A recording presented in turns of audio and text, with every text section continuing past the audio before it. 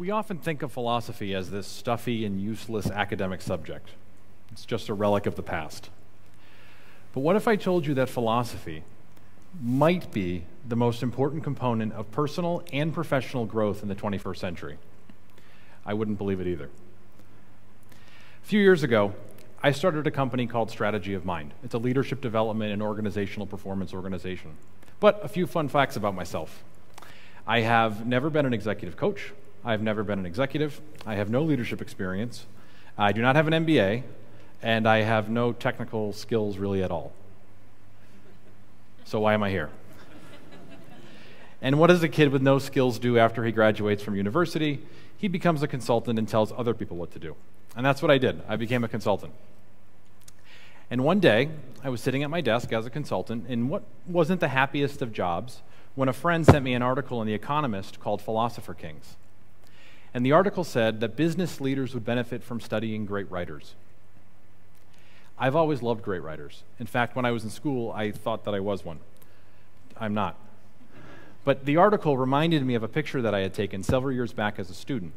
See, I love bookstores, and that's probably why I love great writers. And on one of my many frequent visits to our local bookshop, I noticed this sign that they posted during a period of renovation. The sign said, "Mathematics ends, philosophy begins." I tell people that it really was at that moment, sitting at my desk as a consultant, reading the article Philosopher Kings, looking at this picture, "Mathematics ends, philosophy begins," that I first had the idea to launch a philosophy company. I studied philosophy in school. I studied philosophy in graduate school, and now you know why I have no skills. It reminds me of a joke one of my professors told us after class. How do you get the philosophy major off of your doorstep? You pay for the pizza. But in reality, I felt as though I had developed a fairly comprehensive set of skills, and what I witnessed sitting there at my desk thinking mathematics ends, philosophy begins, is that there's a disconnect. There's a skills gap between the professional world and the philosophical world that I was a part of. So we think of philosophy in a professional setting. What does mathematics ends, philosophy begins? I'm a manager and I'm looking at my third quarter numbers, and I'd like to be successful in the third quarter of next year. Chances are that I have to ask myself questions that extend beyond mathematics. Questions like, how can we think more strategically about the challenges we face? How can we communicate better with our customers and our clients? How can we create new products and services? I had the idea that in order for a business to be successful in the 21st century and beyond, it really had to apply the concepts that I had developed throughout the course of my philosophical training, like the ability to think strategically, like the ability to communicate, like the ability to be creative. And also, philosophy is more than just that manager asking questions. When I was a consultant, I was paid a lot of money to tell people what to do. But I understand that we've only been together for a few minutes, and I hope in the few minutes thus far you've learned that I, in fact, know nothing. So I should not be telling anyone what to do. But philosophy was a method. It's a mechanism for change. People don't like being told what to do or how they should think. Chances are your parents tell you how to act and how to think, and it probably drives you crazy, just like it drives me crazy when my parents do it.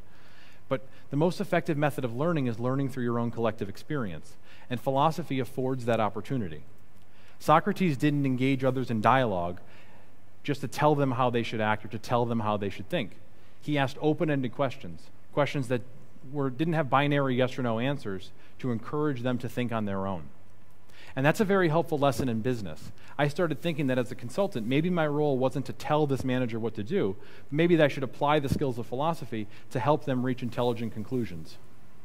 So I started the philosophy company a couple of years ago, and what happened? I saw a lot of the faces that I see now in the room. People were skeptical of this. People were unsure of this. I got one message from somebody that said, a philosophy company is an oxymoron started by a moron. And that was from my mother. But in reality, it's difficult. I sent over 4,000 personal emails, not using HubSpot, not using Salesforce, not using any CRM. I sent 4,000 personal emails before we had our first paying client. So for those of you in the room who are interested in starting a philosophy company, don't. I became my own first client. Here I was telling these organizations that they had to be more philosophical, that they had to apply the skills of philosophy in order to be successful, and nobody was buying it. So I was the test case. And it was a very helpful lesson for us as a new business. because we had to think more strategically about the challenges we were facing. We had to communicate with one another, and we had to innovate products and services.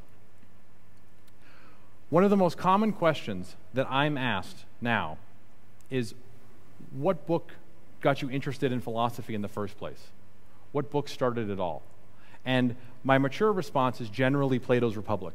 It was the first book that I read as an undergraduate in my very first undergraduate seminar as a philosophy student in university. I remember the professor said to go home, read book 1, and highlight what you think was important. And I came back with what looked like a coloring book. That's actually my book. But speaking of coloring book, I first fell in love with philosophy as a child, reading children's books. My favorite author growing up was a guy named Chris Van Allsburg. He wrote books like The Polar Express and Jumanji. He actually wrote a lot of books. And the best way I can describe him for people who are unfamiliar is that he's kind of like a Borges for children. And philosophy begins in wonder. And children wonder about a lot of things. Really, really good children's books help kids better understand and better conceptualize the world around them. Kids ask really good questions. And as adults, we sometimes unlearn how to ask the good questions. When businesses ask good questions, they thrive and they grow. When they don't, they stagnate. What I'm trying to say is that you don't need to read Heidegger's Being in Time to engage with philosophy. You can save Being in Time for later. That's a philosophy joke for those of you in the room. Philosophy has become isolated from society. We've become alienated from the subject. And that isolation and alienation is directly contributing to the subject's demise.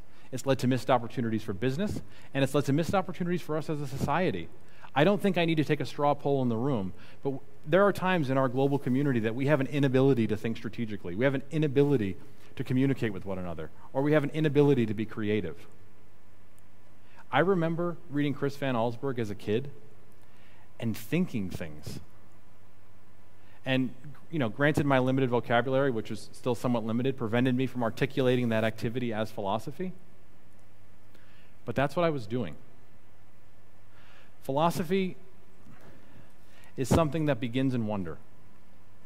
And it's not something that you have to rely upon an expertise or a PhD in order to be successful in the subject.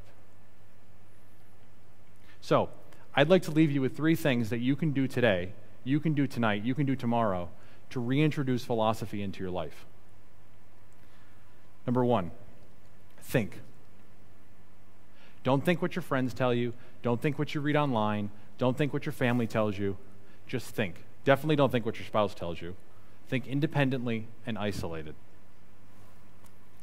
Number 2, talk.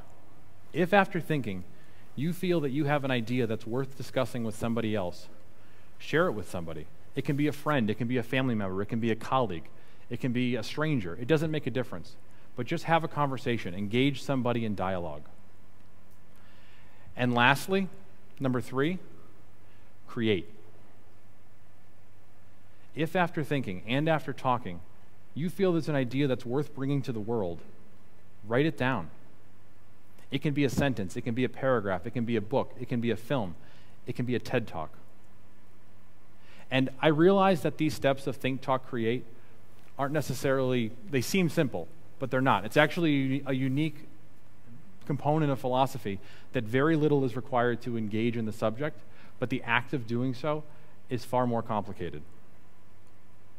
And I told you that I started a leadership development and organizational growth company where we focus on executive coaching and sort of leadership development, but all we're really doing is bringing philosophy into these organizations.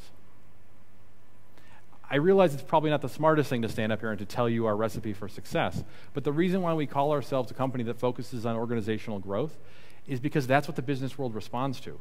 But our method, our approach, it's philosophy. We help companies think critically, communicate effectively, and create new ideas. That's all philosophy is. It's those 3 things. Think, talk, create is the model of the republic. They think about, they talk about, and they create an ideal republic. Think, talk, create is the model of TED. TED is philosophy. And think, talk, create was very helpful to David and I in starting our business. It forced us to stop spinning our wheels. We had to think strategically about the challenges we were facing. We had to communicate our concerns with one another. And we had to innovate the products and services we offer today. Think, Talk, Create extends beyond business. It matters to us as a society. We need to think more strategically and critically. We need to communicate better with one another. And we need to innovate creative solutions to the problems that we're facing today as a global community. So, the next time you're walking through your local bookshop and you happen to pass the philosophy section, perhaps where mathematics ends, don't walk past it. Maybe it's even the children's book section. It sounds silly, but the oldest subject in the world, however many thousands of years ago, we first looked up at the stars and thought, I wonder what that is. The oldest subject in the world might be the most important subject for our future. Thank you.